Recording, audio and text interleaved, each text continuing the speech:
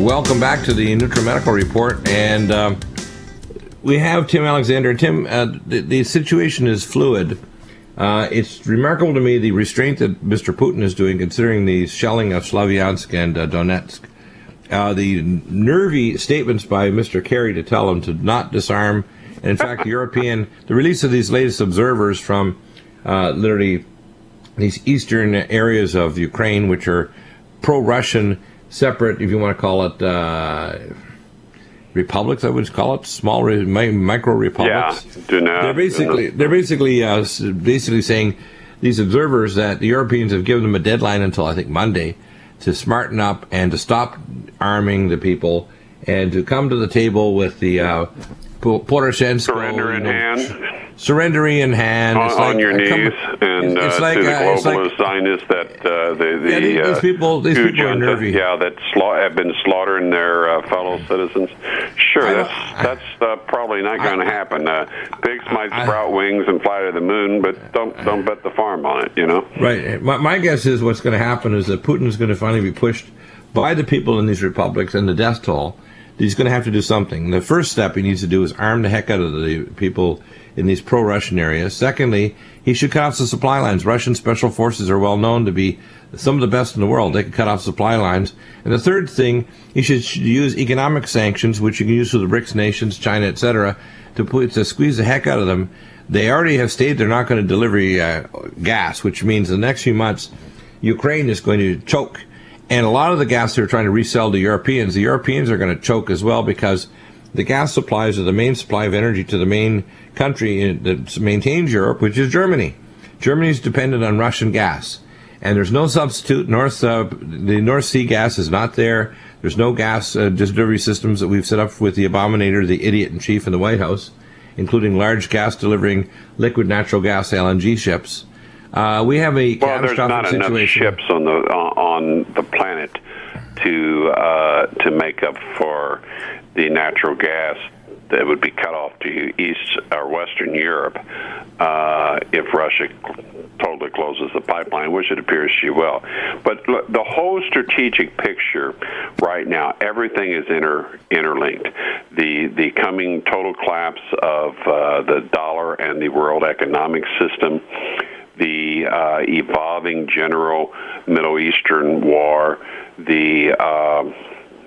and that includes the deaths of the 3 teenagers, which was tragic, the Ukrainian nightmare, and also the ongoing, it's on the back burner right now, but in Asia, the various islands out there, China, Japan, and so forth. We are in a pre-World War III state, and we continue to move down the road. Now, that doesn't necessarily mean that World War III is about to explode. It certainly could, but the strategic direction of the globalists and the Zionist forces is really clear as day, and they've been pushing in the same direction for quite some time now, and various things have sidetracked it or roadblocked it, but they intend to have a general Middle East war. Russia prevented a joint Israeli-American attack about a year and a half ago on Iran. Not quite a year ago, Russia sent a very large battle fleet to the Eastern Med off the shores of Syria and Lebanon to prevent a NATO-Israeli attack on Syria. That's when they really began cranking up the so-called revolution, which was all foreign mercenaries in Syria, and the Syrians basically chewed them up and spit them out again. They were fighting for their own land, so now they took this ISIS force, which the United States runs out of the U.S. Embassy in Turkey. The Saudis have been paying for a lot of it. We've been paying for a lot of it. The Qatari has been paying for a lot of it. But it's their CIA creation, this ISIS terrorist force. and they did a surprise move and drove into Iraq. Now, we delayed the delivery of 36 F-15s that the Iraqi government had paid for, so the Iraqi government had virtually no air power. They had a few helicopters. They had a couple converted civilian Cessnas that could fire Hellfire missiles. By the way, all this nonsense, we're giving them 500 Hellfire missiles. There's only 2 Cessnas that can fire them, and they're very vulnerable. Even the Zukov Su-25s, which are a very good ground attack fighter, they're not wired for a Hellfire, but they're wired for their own anti-tank and anti-personnel missiles, which the Russians have shipped in. But all this is interlinked, and they want Putin to step into the quicksand of this Ukrainian war big time, to bog down his forces so that he can't do much in the Middle East. But he has avoided that. He seized the strategic naval base in the Crimea. He managed to get that right away. But he has been very careful. He's trying, even though the mainstream media is mostly in the West, is mostly globalist owned and Zionist ran, he's been very careful to try to present himself as a man of peace.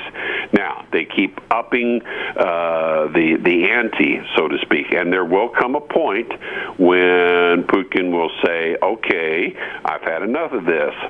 Now, I think Putin's army and air force can seize all the Ukraine in probably 72 hours with a little mop-up.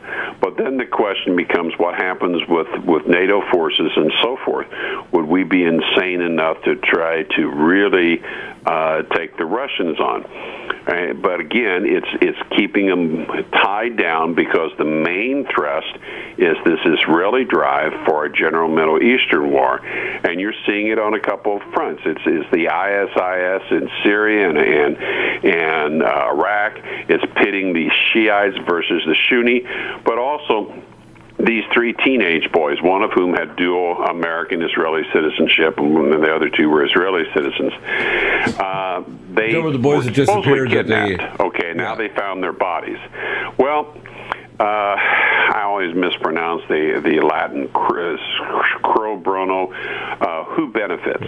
And when there's a terrible crime, one of the things that police officers look for is who benefits from this? Who did it? Why? Exactly. And in Netanyahu's case, the Likud, the Warhawks in the Likud party, this was perfect for them, because it allowed them to whip their people into a frenzy. It allowed them to get good publicity, PR around the world. The poor Jews are being attacked by these crazy Muslims. And if you notice, we've had a couple weeks of real heavy propaganda about the crazy Muslims. And I'm not saying a lot of Muslims aren't crazy, but certainly one of the photos of that the ISIS supposedly machine gun these guys laying down in a ditch, it clearly had been photoshopped. Have they committed atrocities? Oh, I certainly think so. But the point is, we are in a pre-war propaganda situation right now, so they're trying to fire up the masses of people in America, Canada, Eastern Europe, about all these terrible, deadly Muslims. And of course, just yesterday he came out with this map that ISIS is going to take over southern, southeastern Europe, and they're going to take over this. That's a bunch of, I can't say what it is, but it's a bunch of, let's call it phooey. Right. They're a small force. They're not going to take over much more than what they've already taken over. This is an excuse to have a really horrible war. And of course, even before they found the bodies, Israel bombed 35 different locations yesterday in Palestine and in the Gaza Strip. So they're about to get. Their army is going to be horrible. The Israelis are looking for it to create a crisis, right? 7-in-1.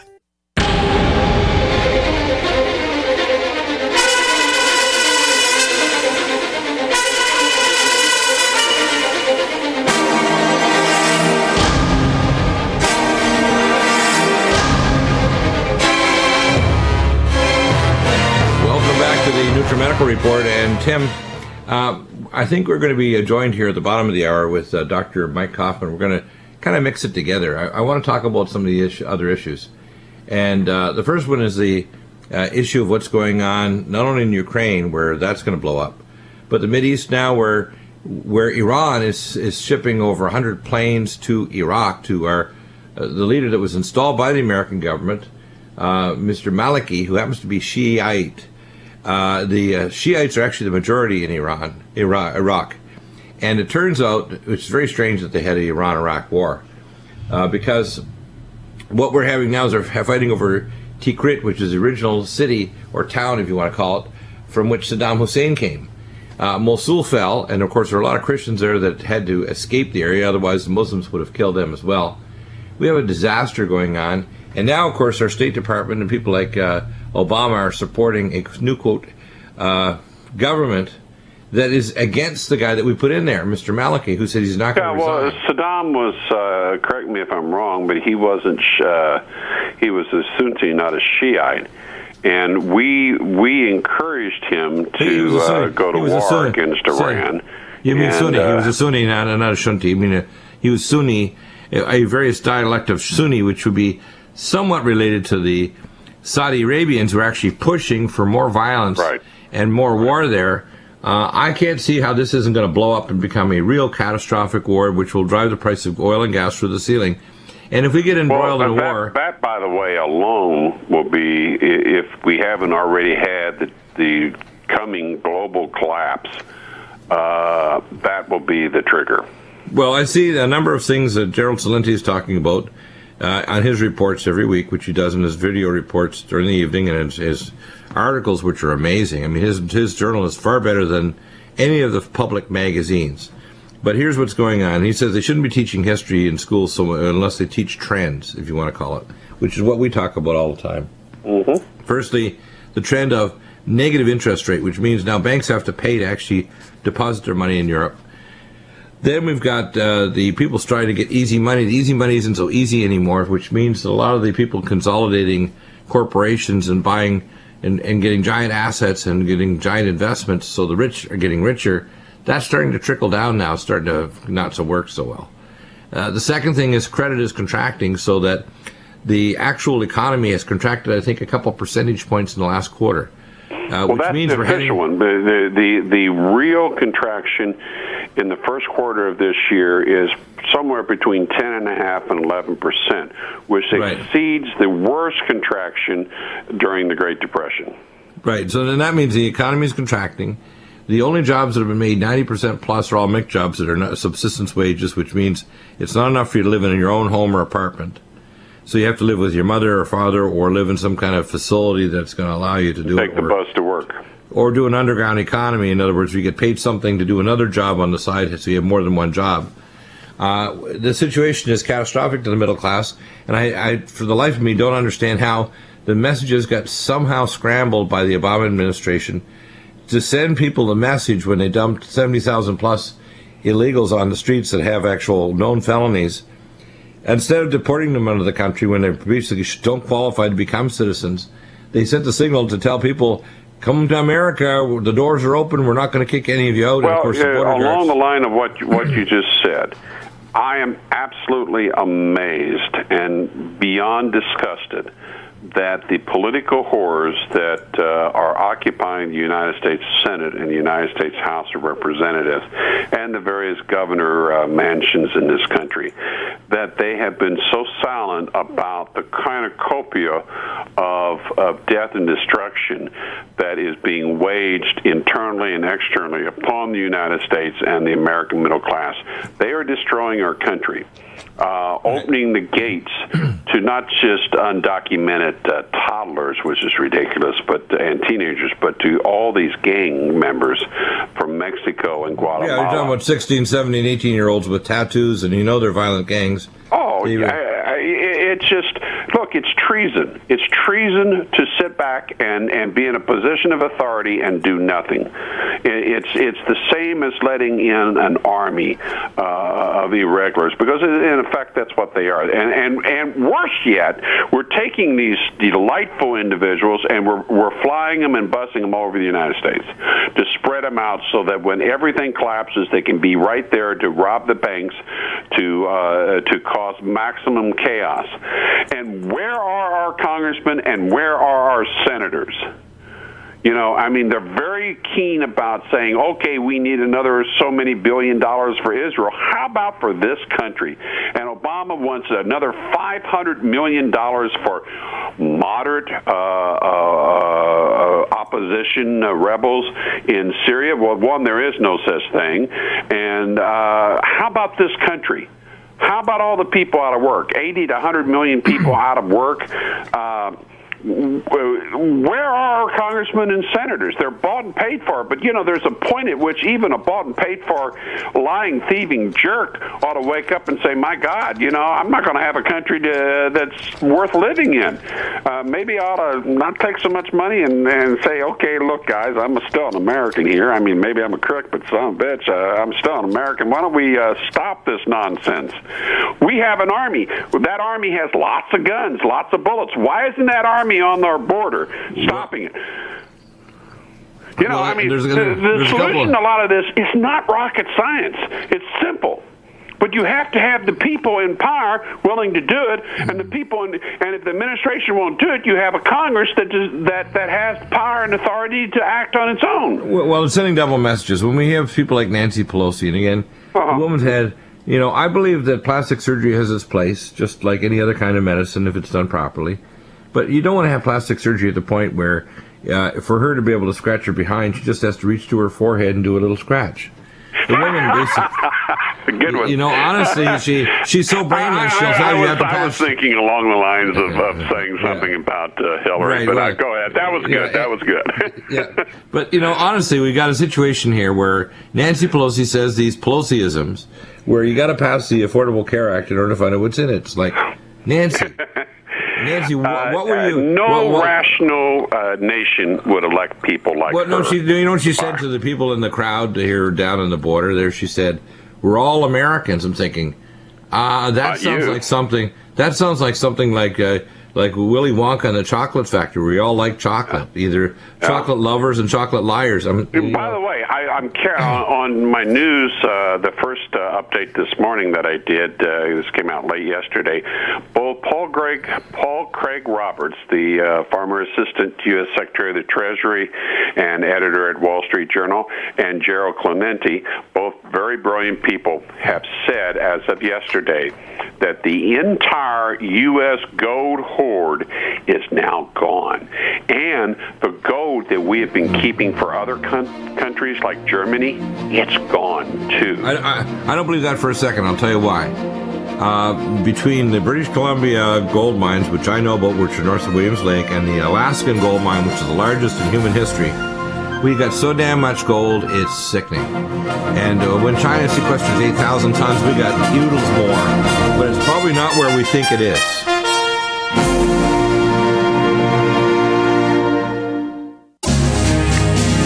Welcome back, and we have Dr. Mike Coffman back. Dr. Mike, when we go to your website, AmericaPlunder.com, that's AmericaPlunder.com, Dr. Mike Coffman, you're on the first hour. You have a book called America Plundered, and you talk about another book you've written with another co-author called Islam, Radical at the door, Radical Islam at the door, scratch tote, and quote, in the house.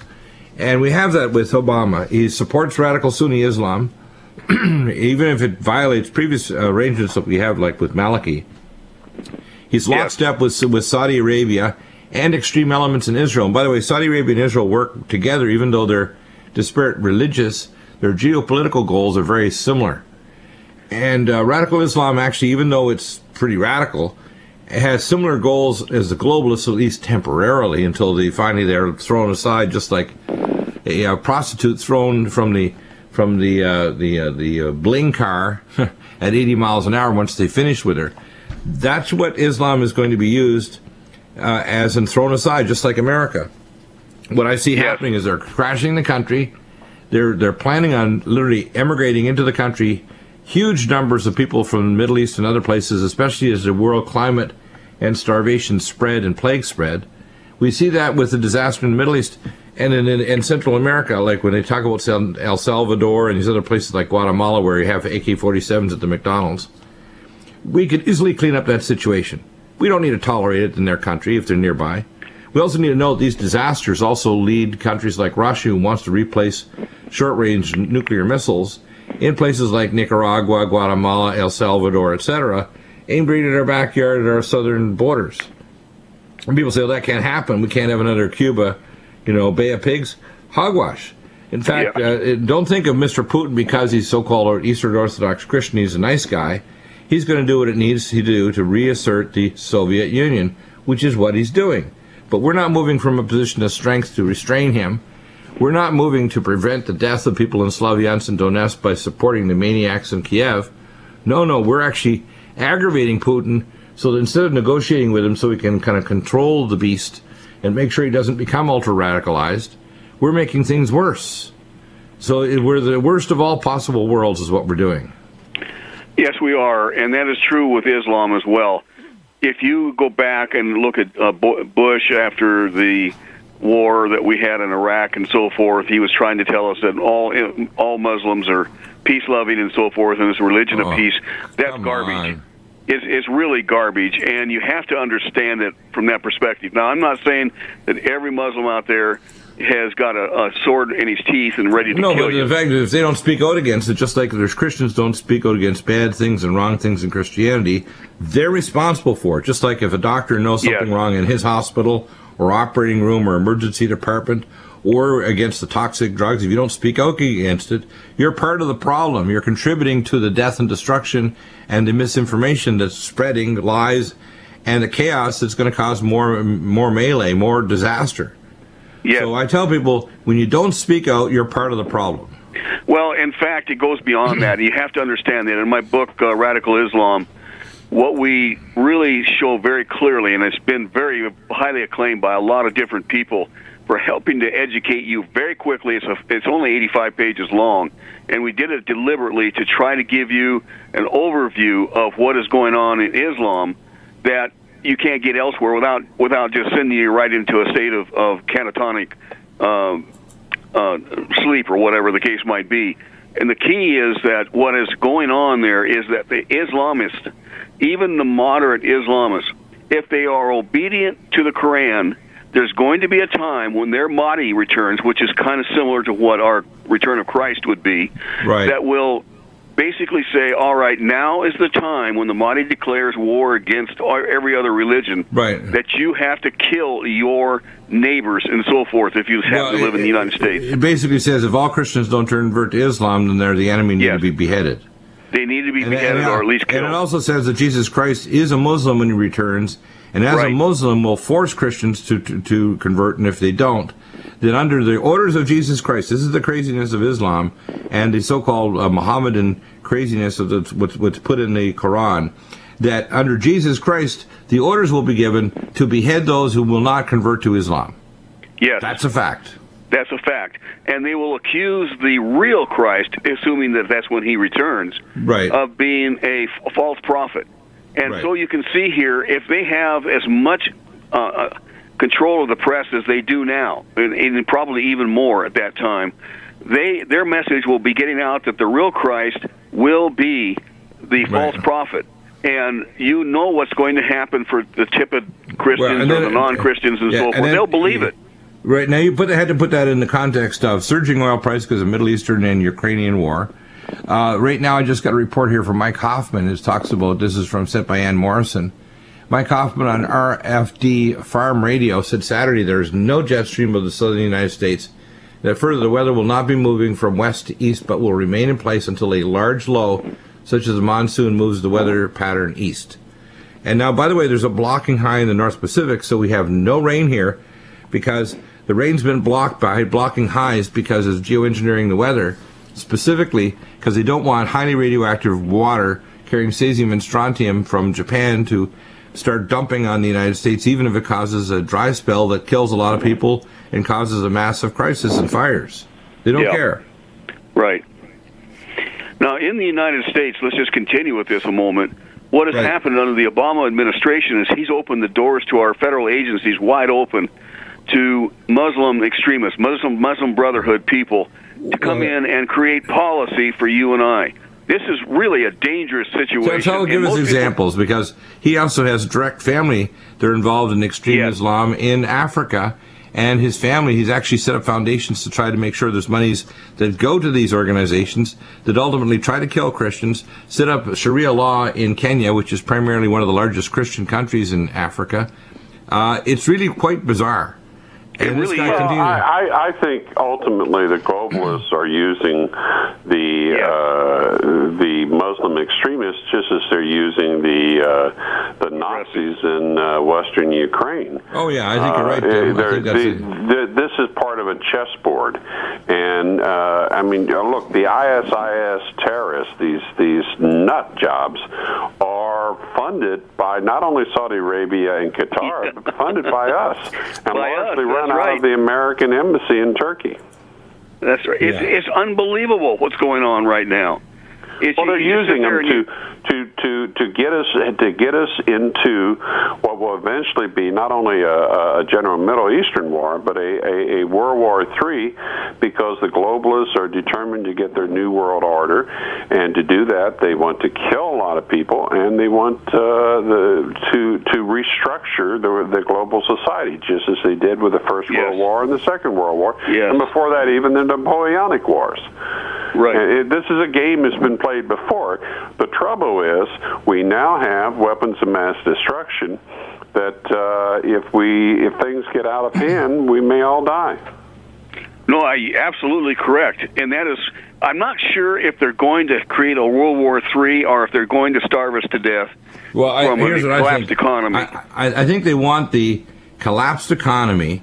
They want the danger of war to allow us to make a treaty that's going to bring together, because it says before these things shall happen, and this is in the book by Mark Biltz talking about blood moons, it says that I will send you a strong delusion that those that do love not the lie, that the truth shall receive a lie. The great delusion is the real big sign, if you want to call it, that tells people to look up in heaven to see the blood moons. And that lie is ecumenism that's going to bring Christianity and Islam together. We talked about that with some of our other religious experts we've had on the program. And then that combined with what the Pope's doing, what the United Nations is doing, with crashing the economy and set up a cashless system, all of these factors are converging in the near future to cow America to a global government. Crushing our government, crushing our dollar, opening our borders together as to what we need to do. Let's do it as an action plan now. Okay. Welcome back, Dr. Mike Coffman and Tim Alexander. Let's talk about an action plan. I know we can pontificate about all these things, but we've got one segment left. What can we tell our audience here listening worldwide? Because our program is broadcast across Europe, China, Russia, North Africa, and Middle East. It's broadcast across North and South America on the K-band satellite. It's broadband. It's on phone lines. There's no reason why people can't hear the truth now. And it's literally, the truth is raining down from heaven because we're inspired. We're all believers, telling the truth against an onslaught of evil.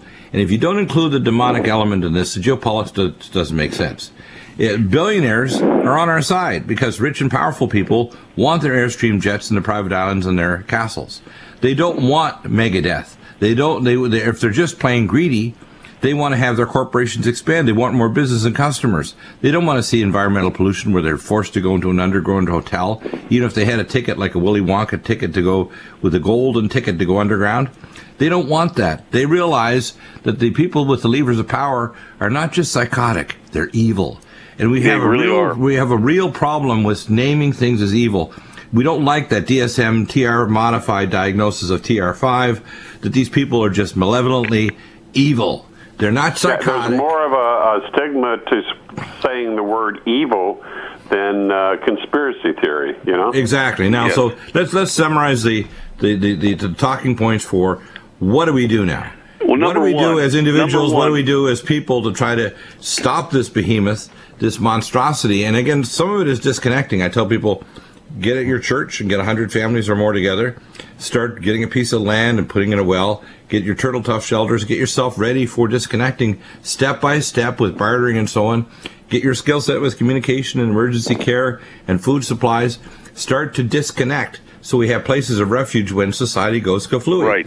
And I agree with that. But before you get to that point, Bill, I think the first place you need to go to is on your knees and start praying about this. Absolutely. My wife and I pray every night at 9 o'clock. There's probably close to 10,000 or 100,000 people that are praying every night at 1 o'clock for this nation and for a great revival, because ultimately I really do think that the only thing that's going to penetrate the darkness that surrounds almost every person in this country now is the truth of Christ. There's no other way that the truth can penetrate. Let me tell people how they should start prayer.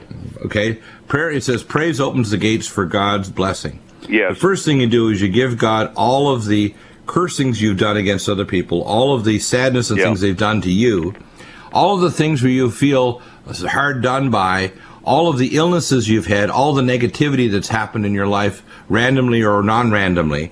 And then you start giving the good things that God's given you.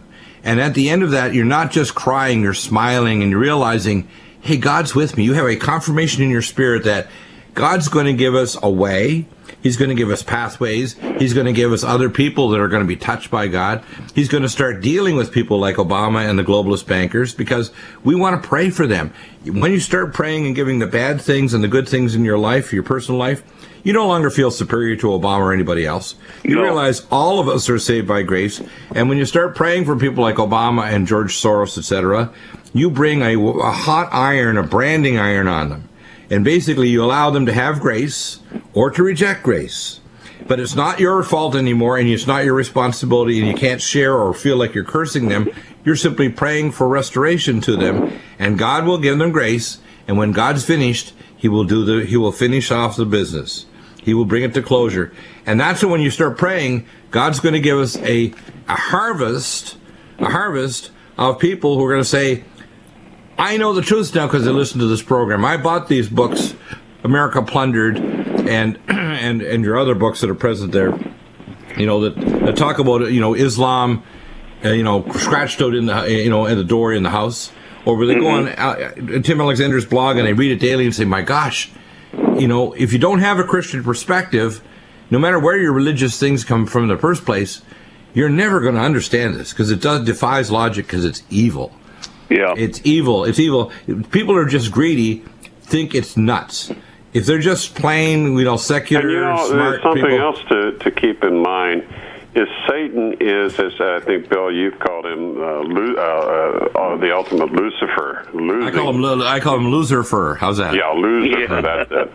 Lucifer. God is omnipotent. God is all-powerful. God is all-loving and all-good and all-knowing. Satan isn't. If you're on God's side, you're on the winning side. Remember, eternity is a very long time. Long time. Yeah, you're right, Kim. That is very good advice, and I really think that's where we need to first start. Now, I think the idea for preparation is good. We need to do that, and if you feel led of the Lord to get together with other people and so forth to buy property where you can grow crops and all the rest, by all means do it, because that's going to be absolutely needed when this thing really hits. And the other... you want people to be bought into it, though. I tell people, don't try to buy it yourself, mom and pop.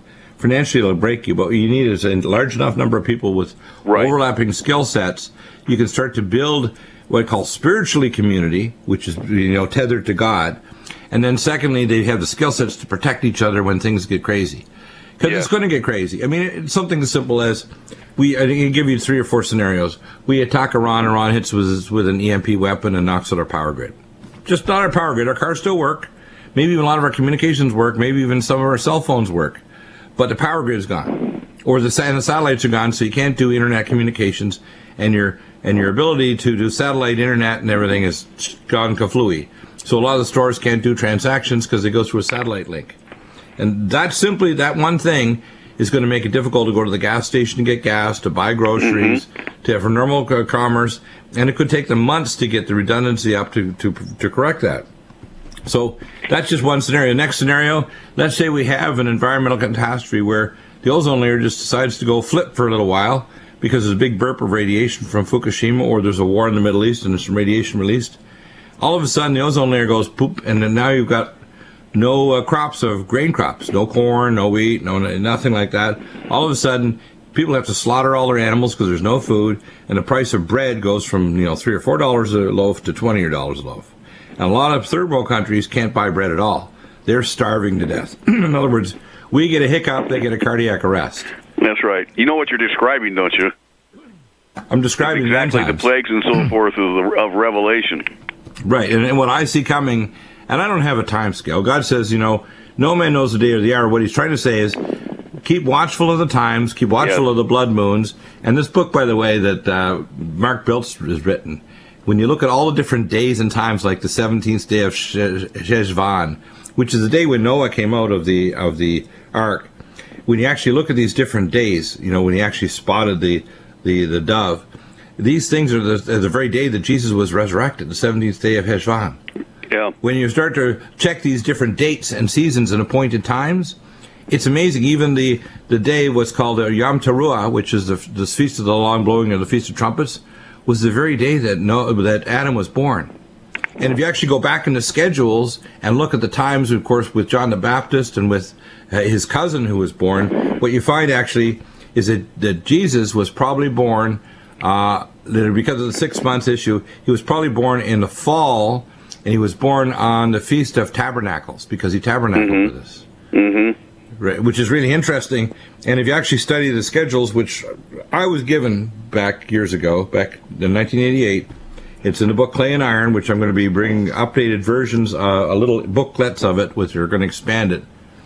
The schedule shows that the very first day of the last 7 years starts on Sukkot, after what's called a Shemitah year, which means, and the Shemitah year is coming up, 2015. So the Feast of Sukkot, right after the Shemitah, means that we're potentially, and I'm not saying this is a date, but we're potentially in a very danger zone where a combination of world economy, food supplies, etc., and war are going to converge to cause a lot of problems.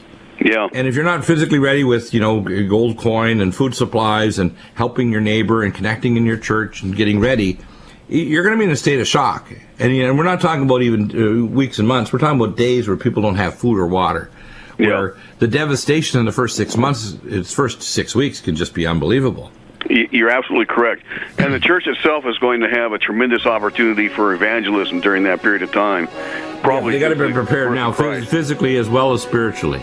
Right. So again, AmericaPlundered.com. Of course, your website, Tim, is EuropeBusiness with 1s.blogspot.com. And of course, we always appreciate your support in getting all your nutraceutical and wellness needs at NutriMedical.com. It keeps us on the air. It allows us to help other people. It allows me to provide new technologies.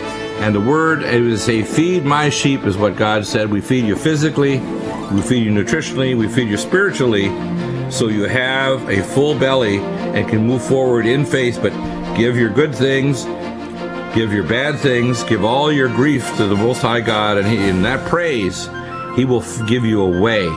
He will break the walls. He will give us a pathway collectively to rebuke evil.